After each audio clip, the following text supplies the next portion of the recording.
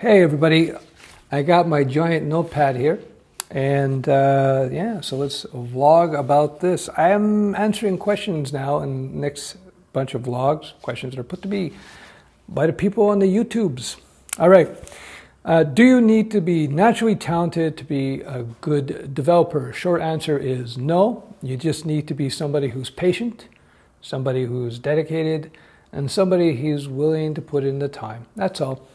What you have to do, though, is you have to figure out where your strength lies. Everybody's different. Some people may be really good at front-end code. Some people be more inclined to back-end code. Some people might be better with infrastructure. Some people may be good at designing really efficient algorithms. You got to figure that out. How do you figure that out?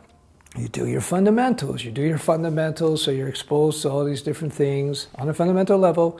And then from there, as you experiment with smaller mini projects and you eventually do one or two decent sized projects, you're going to start knowing yourself. You're going to start figuring out where you shine.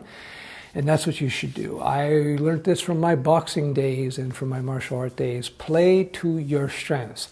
When I was a boxer, I was a much better boxer puncher type. I hang out on the outside, throw a lot of jabs, move, boom, boom, boom.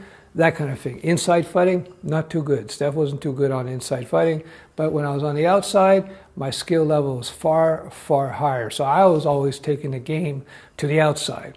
I wanted a guy to play the long game with me. I didn't want the guy to play the ropes, put me on the ropes, get me on the ropes.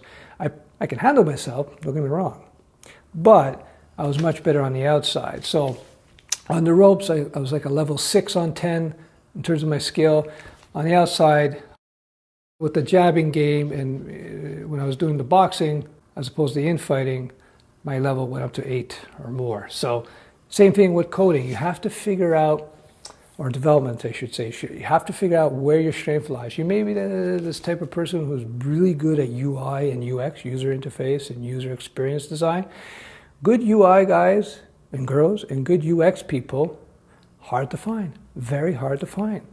So if you're good at that, concentrate on that. And then you would steer your learning in that direction. That means more HTML5, more CSS3, maybe React.js or what have you, depending on the type of project that comes up. But again, play to your strengths. On the other hand, you may be really good at architecture, where you sort of structure the code and so on, and you set it up so that the other developers can come in and fill in those blanks, that you create this nice framework. Think of like a giant skeleton that you create so that the app can be built out and filled in nicely. Very important. Bad architecture, very bad for software in the medium and long term.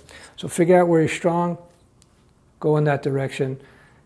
So in terms of talent, figure out what your talent is. You don't need to be a genius algorithm writer to be a fantastic web developer who may be great at UI and UX. I find that people who are usually good at algorithms are terrible at UX and vice versa.